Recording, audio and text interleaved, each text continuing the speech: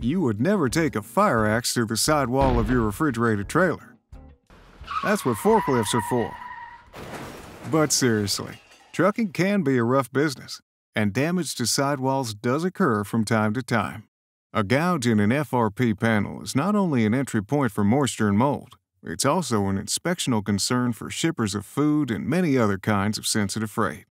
So when your FRP sidewall is in need of a quick, permanent repair, Key Polymer's QP300 is the only permanent remedy. Repairing a gouged reefer panel with QP300 takes less than an hour.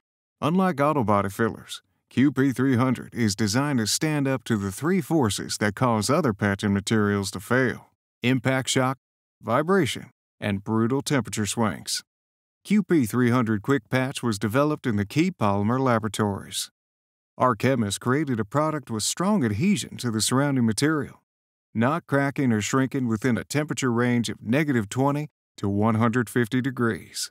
QP300 meets these standards and has been proven during more than 20 years of field experience.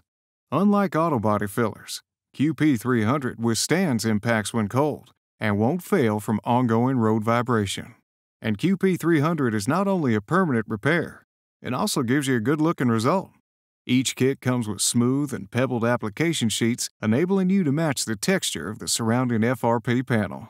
So if your refrigerated trailer is jeopardized by gouges in its interior panels, QP300 is the simple, permanent fix that will keep damage from spreading, ensure cargo integrity, and head off inspectional issues. QP300 is sold throughout North America by leading trailer parts distributors and dealers. More information and video application instructions are available on this website. To locate your nearest dealer, or if you have questions, please call 978-683-9411 or email us at sales@keypolymer.com. For complete details on all Key Polymer products, visit keytransportationproducts.com. QP300 Quick Patch Epoxy, the smart, economical way to repair gouges in your FRP sidewall panels.